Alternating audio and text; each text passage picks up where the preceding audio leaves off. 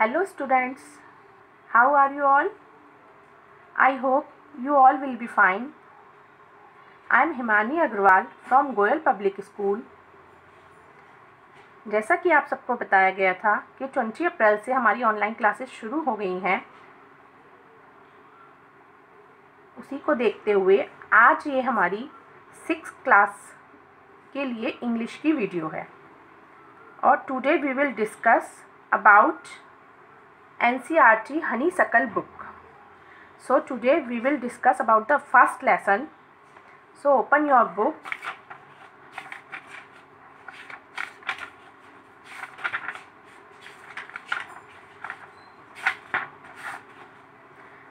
and this is our first lesson.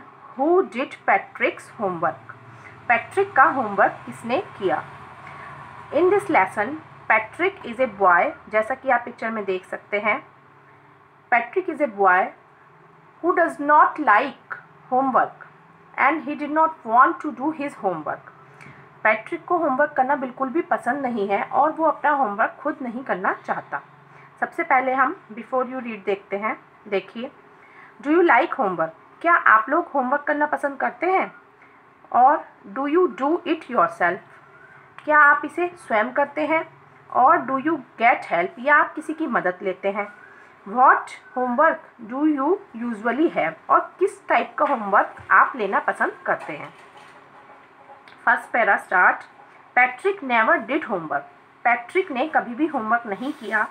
Too boring, वो कहता है कि ये कितना ज़्यादा बोरिंग है. ही सेड, उसने कहा. ही प्लेड हॉकी, वो हॉकी खेलता है. एंड बास्केटबॉल, और बास्केटबॉल खेलता है. And Nintendo instead. इंस्टेड का मतलब होता है उसके बजाय, मतलब पढ़ाई के और होमवर्क के बजाय वो क्या खेलना पसंद करता है? हॉकी, बास्केटबॉल और निंटेंडो. निंटेंडो एक टाइप का वीडियो गेम होता है जो बच्चे खेलते हैं और उसे बहुत पसंद करते हैं. तो पैट्रिक भी निंटेंडो गेम खेलना पसंद करता है, जबकि क्या पसंद नहीं करता? होमवर्क पसंद नहीं करता. हिज टीचर्स टोल्ड हिम, उसके टीचर्स उसे बताते हैं, पैट्रिक डू योर होमवर्क, अपना होमवर्क करा करो. और you would not learn a thing, कि यदि तुम अपना होमवर्क नहीं करोगे तो तुम कुछ भी नहीं सीख पाओगे. लर्न माने आप सबको पता होगा, सीखना होता है. तो अगर तुम अपना होमवर्क नहीं करोगे तो तुम कुछ भी नहीं सीख पाओगे. एंड इट इज़ ट्रू, और ये बात सच भी थी. Sometimes he did feel like an इग्नोरमस, और कभी कभी पैट्रिक ऐसा महसूस करता था, कैसा महसूस करता था? एन इग्नोरमस. इग्नोरमस को सब बच्चे अंडरलाइन कर लें. इग्नोरमस का मतलब होता है एन इग्नोरेंट पर्सन, यानी कि जिस व्यक्ति को कुछ भी नहीं पता होता, पढ़ाई के बारे में किसी भी चीज़ का ज्ञान नहीं होता, इग्नोर होता है वो हर चीज़ से, अज्ञानी व्यक्ति. तो उस प्रकार के व्यक्ति को इग्नोरमस कहते हैं. But what could he do, लेकिन वो क्या कर सकता था? ही हेटेड होमवर्क, क्योंकि उसे होमवर्क करना बिल्कुल भी पसंद नहीं था. Para second. Then one day he found his cat playing. तब एक दिन उसने क्या किया? उसने देखा कि उसकी जो बिल्ली है वो एक डॉल के साथ खेल रही थी. And he grabbed it away, और उसने उस डॉल को अपनी बिल्ली से छीन लिया. ग्रैब्ड माने होता है छीन लेना. To his surprise it was not a doll. To his surprise, और उसके लिए बहुत ज़्यादा सरप्राइज की बात हुई, आश्चर्यचकित हो गया वो ये देखकर. क्या?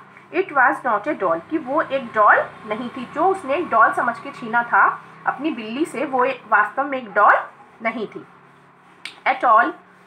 But a man of the टिनिएस्ट size. टिनिएस्ट ये सुपरलेटिव डिग्री है टिनी की, मतलब सबसे ज़्यादा छोटा, बहुत ज़्यादा छोटे साइज़ का वो एक आदमी था. He had a little wool shirt, जिसने एक वूलन शर्ट पहनी हुई थी. With old fashion ब्रिचेज.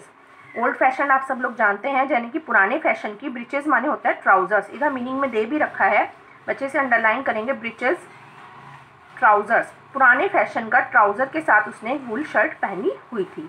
And A high toll, और एक ऊंची सी हैट, उसके सिर पर एक ऊंची हैट थी. मच लाइक ए विचेज, जो किस प्रकार से थी? ऐसी दिख रही थी जैसे कि मान लो, विच माने होता है चुड़ैल, जो दुष्ट आत्मा, बुरी आत्माओं के लिए यूज़ किया जाता है ये चुड़ैल. जिस प्रकार से चुड़ैल सिर पर हैट लगाते हैं, उस तरह की टोपी उसने लगाई हुई थी. ये देखिए आप फोटो में देख सकते हैं, ऊंची सी नोकदार टोपी इसने लगाई हुई है.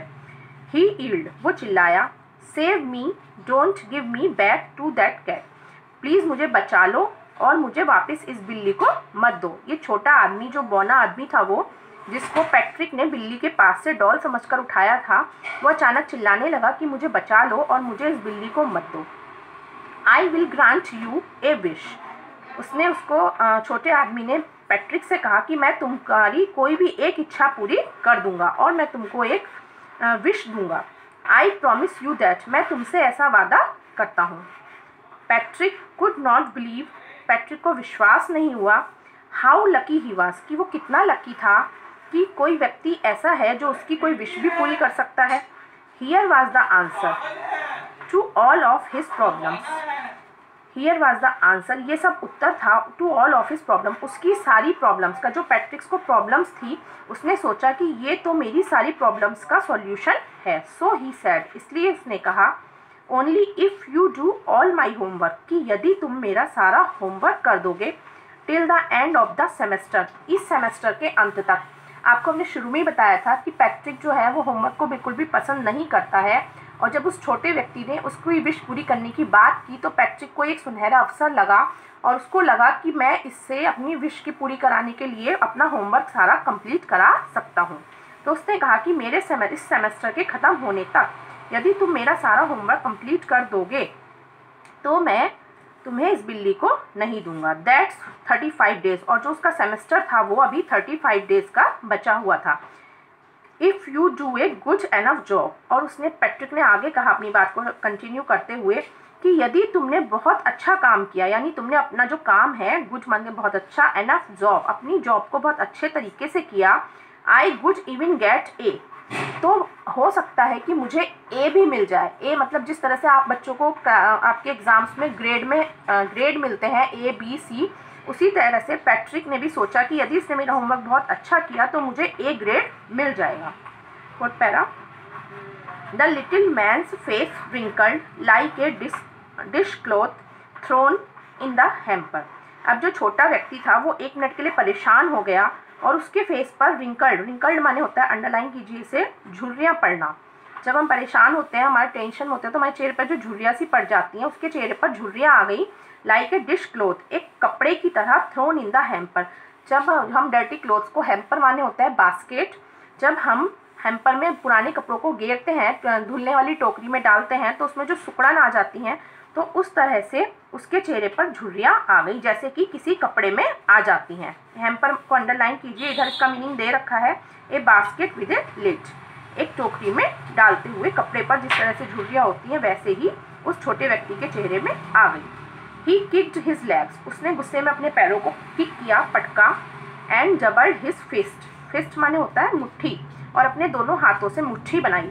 आप लोगों ने देखा होगा बच्चों कि कई बार जब हमें बहुत तेज गुस्सा आता है तो हम गुस्से में पैर पटकते हैं और अपने हाथों को ऐसे से भींचते हैं। तो उसी तरह से वो छोटा व्यक्ति जिसको गुस्सा आ रहा है, क्योंकि उसके सामने कोई और ऑप्शन नहीं है, उसको बिल्ली से बचना है और इसलिए उसको पैट्रिक की ये विश पूरी करनी पड़ेगी, तो वो गुस्से में पैर पटक रहा है और अपने हाथों की मुट्ठी भींच रहा है। And he ग्रीमेस्ड and scold and pursued his lips. अब वो क्या करता है, ही ग्रीमेस्ड माने होता है, अंडरलाइन कीजिए इसे, मुंह बनाना। जब हम मुंह बनाते हैं, मतलब आड़े टेढ़े मुंह बनाते हैं गुस्से में। एंड स्कॉल्ड, और स्कॉल्ड माने होता है भौं चढ़ाना, गुस्सा जब आता है तो भौं चढ़ाते हैं जैसे, तो भौं चढ़ाता है वो। एंड पर्स्ड हिज लिप, और अपने होठों को सुकोड़ता है। कौन सा कर रहा है ये सब? छोटा व्यक्ति। और वो कहता है आगे, ओ एम आई कर्स्ड, ओह ये तो मेरे लिए एक अभिशाप के समान है। कर्स्ड को अंडरलाइन कीजिए, इसका मीनिंग होता है शाप या अभिशाप, कि मेरे लिए ये एक अभिशाप के समान है कि मुझे तुम्हारी ये विश माननी पड़ेगी। But I will do it, लेकिन मेरे को ये करना ही पड़ेगा, बिकॉज मेरे पास कोई और ऑप्शन नहीं है। यहाँ तक बच्चों हमारा ये 4th पैरा तक कंप्लीट हो गया है। यहाँ से आगे हम कल कंटिन्यू करेंगे 5th पैरा से।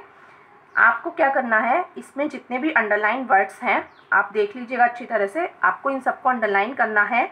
और इधर के कॉलम में यहाँ पर वर्ड मीनिंग दे रखे हैं। ये आपको अपनी एक साफ नई नोटबुक बनानी है इंग्लिश की, उसमें आपको इन वर्ड मीनिंग्स को फर्स्ट लेसन डालकर लिखना है। ये देखिए, इधर देखिए, ये पहले ऊपर वर्ड है और उसके बाद 2 डॉट लगे हुए हैं, उसके बाद इसका मीनिंग दे रखा है। कुछ वर्ड्स का मीनिंग थोड़ा लंबा दे रखा है, तो आप कंफ्यूज ना हो, पूरा मीनिंग आपको लिखना है। यहाँ सिर्फ पेज नंबर 7, 8, 9 तक जितने मीनिंग है ये आपको कल होमवर्क में लिखने हैं। उसके बाद हम आगे कल कंटिन्यू करेंगे। Okay, thank you.